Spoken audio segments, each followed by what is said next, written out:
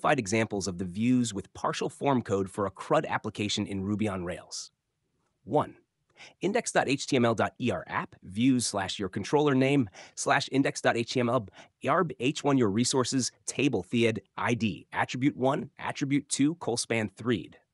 body at your resources.each do resource sent tenant equal resource.id sent t's resource.attribute 1 sent resource.attribute 2 sent link to show your resource path resource send equals link to edit your resource path destroy resource method delete data confirm are you sure table equals link to new your resource path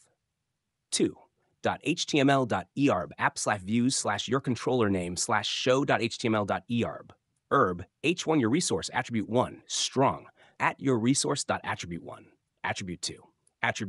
at to edit link to edit your resource source link to back your resources path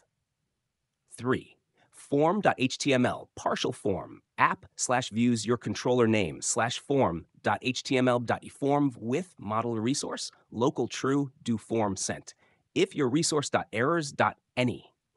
div id equals error explanation tent pluralize your resource.errors.count error prohibited this your resource from being saved sent at your resource.errors.full messages each do equals message div class field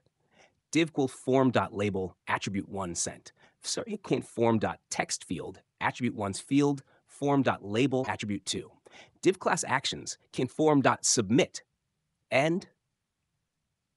4 posh new.html erb 8 views slash your controller erb 8 new your resource h1